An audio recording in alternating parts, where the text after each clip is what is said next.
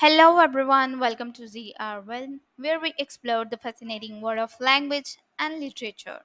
Today, we dive deep into the origin of language, a topic filled with intriguing theories and hypotheses based on the chapter number 1 of George Yule's The Study of Language.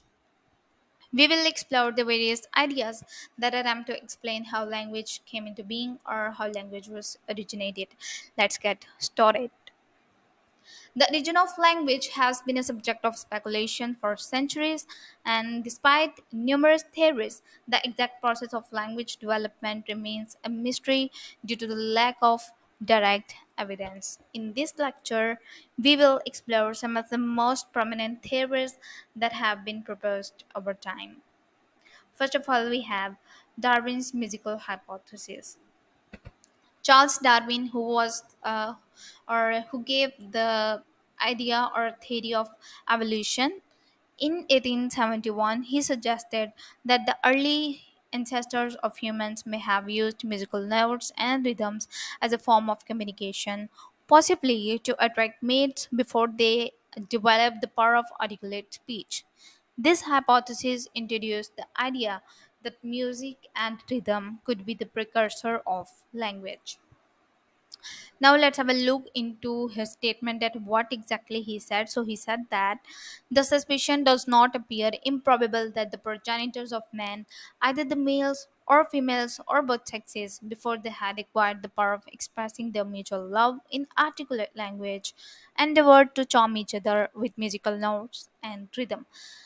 This statement is considered to be true and a relative one, but still it is a hypothesis and not a theory because there is no evidence that can support this statement. One of the oldest theories is the divine source theory, which suggests that the language was a gift from a divine entity. According to biblical account, in the book of Genesis, it is stated that God created Adam and gave him the ability to name all living creatures. There is a similar concept in Islam where Allah Almighty created Adam alayhi salam as a first human.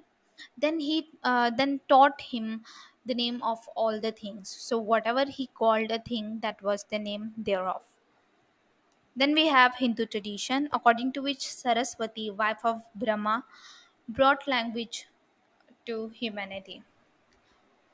Throughout history, rulers like Pharaoh Maticus and King James IV of Scotland, then Mughal Emperor Akbar the Great, they all conducted experiments to rediscover this original divine language. So, see what exactly they did. First of all, we have experiment of Pharaoh Medicus.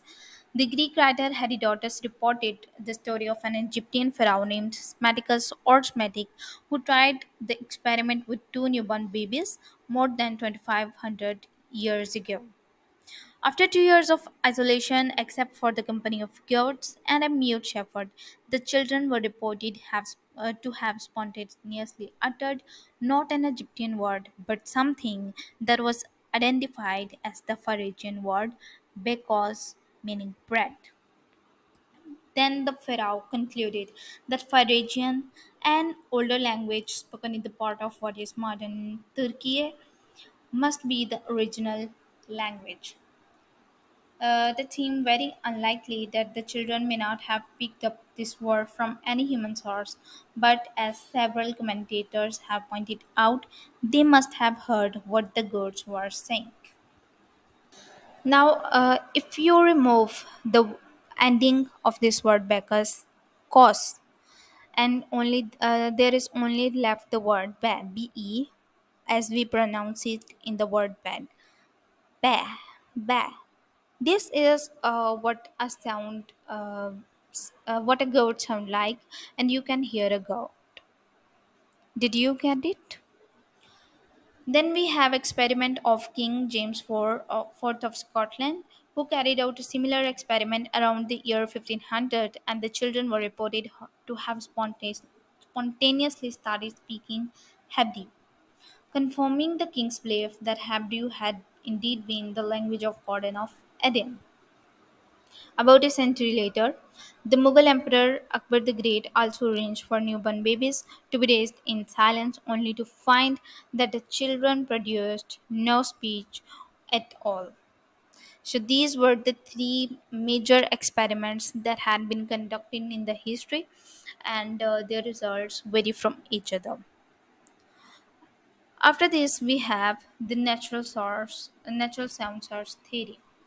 According to this, the human auditory system is already functioning before birth, like at the around at the age of 7 months, and that early processing capacity develops into an ability to identify sounds in the environment, allowing humans to make connection between a sound and the thing producing that sound.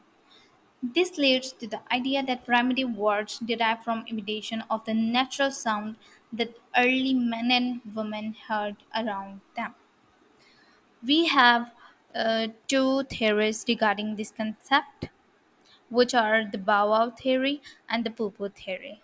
The bow wow theory says that when different objects flew by making a caw or cuckoo sound, the early humans tried to imitate the sound and then used them to refer to those objects even when they were not present.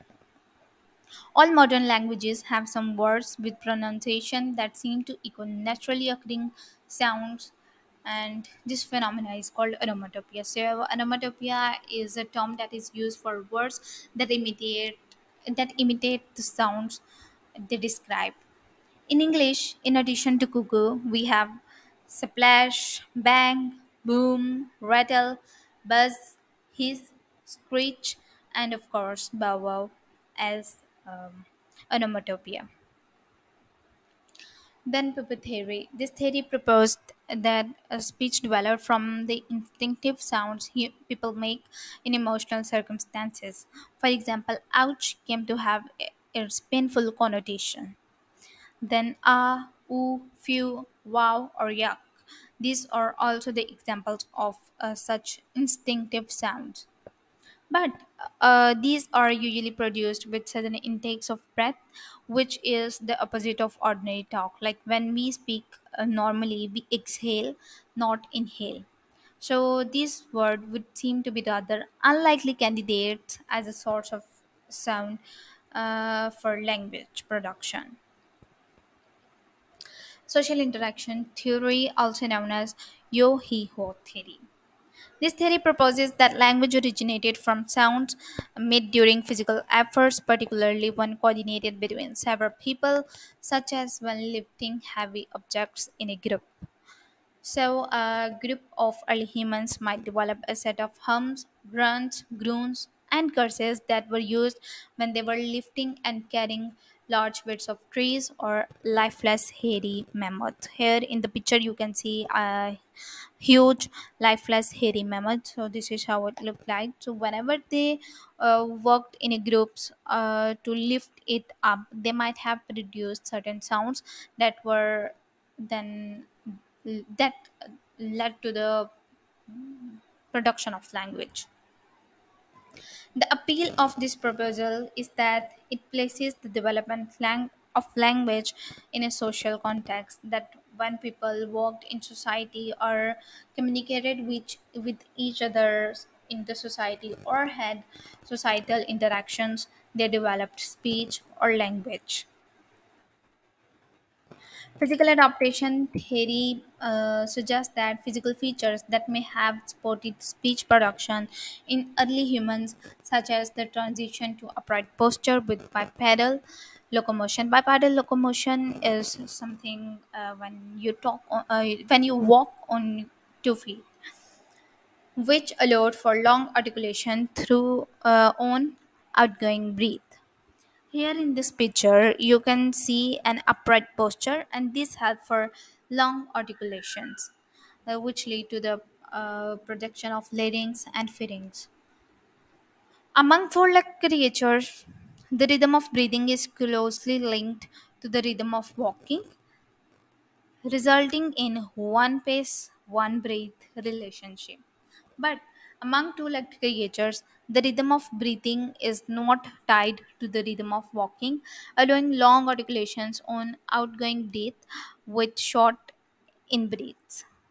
It has been calculated that humans breathing while speaking is about 90% exhalation, with only about 10% of time saved for quick in breaths. Then other physical changes also played a vital role in language production. If we see the reconstructed vocal tract of Neanderthal man is a transitionary form between man and apes.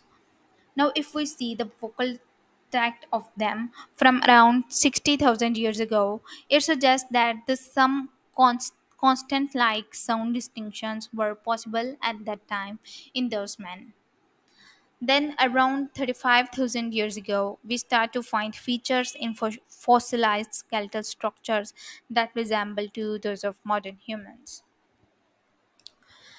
This was also somehow a part of Darwin's evolutionary theory because he suggested that man is an evolutionary form which was evolved from apes. Then teeth, lip, mouth, tongue, larynx, and pharynx. These are those physical structures that are vital or significant in sound production. Let's have a look into the teeth and lips. Human teeth are upright and of even height, unlike apes. Like apes, they don't have even teeth. Human teeth are useful for making sounds like f or b. In this picture you can see that how our teeth are playing their role in producing the sound f. Your even teeth, when they touch your outer lower lip, and there is a fricative lip movement, the sound f is produced, f. Then human lips have more complex muscle interlacing than other primates, which aids in creating sounds like p, b, and m. If you try to produce these sounds p, b, m, your lips they touch each other and the sound is produced. If we see infants, the b and m sounds are the most widely attested in the vocalization made by human infants during their first year, no matter which language their parents are using.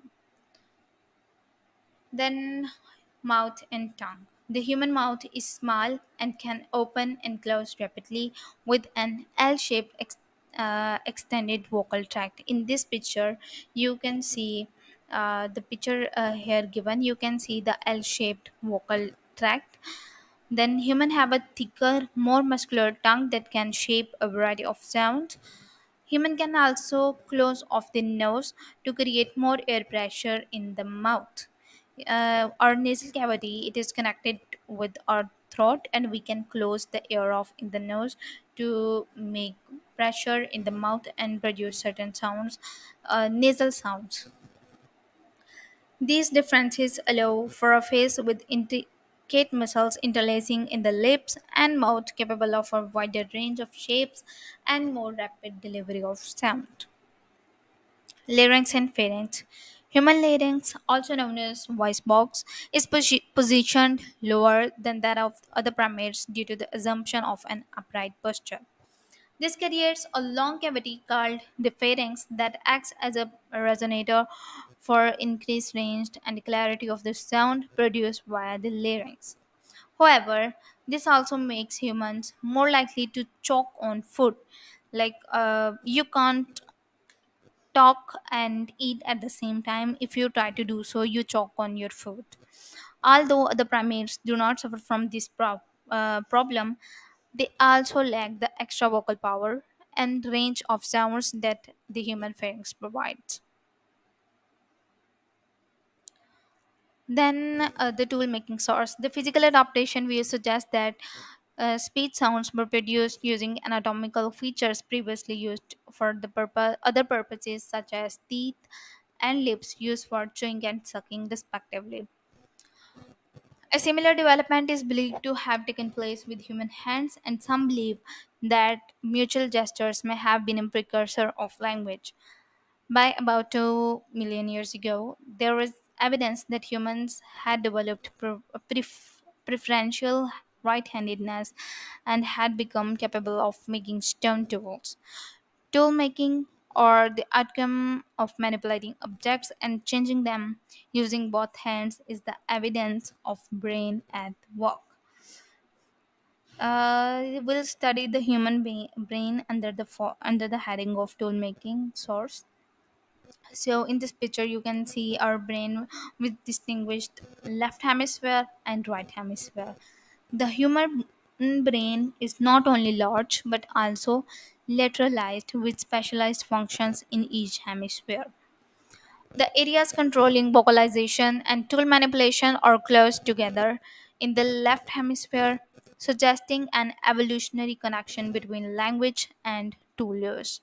A recent study of stonecutters found that brain activity during tool making and thinking about specific word was similar, suggesting language structure may have developed through the same circuits as two-handed tool creation. This suggests that humans may have developed language by repeatedly making specific sounds or noises, which gradually evolved into more complex messages as people combined and reframed them over the time.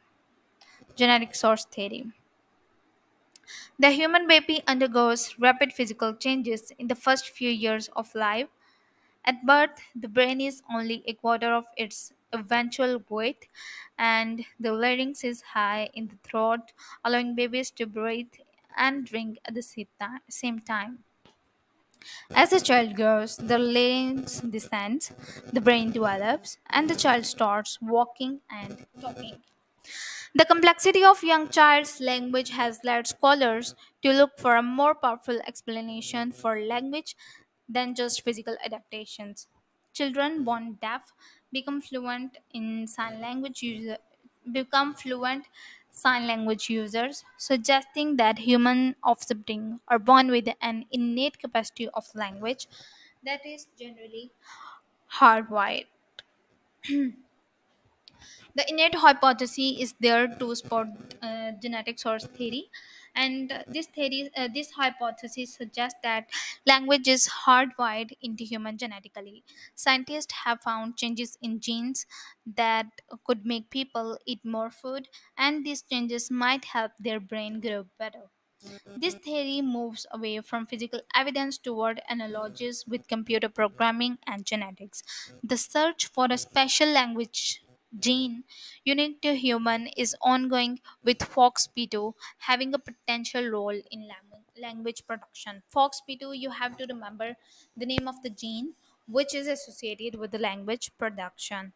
So each of these theories provides a unique perspective on how language might have developed, while the exact regions remain unknown, and the ongoing exploration of this topic continues to shed light on the remarkable capabilities of the human mind.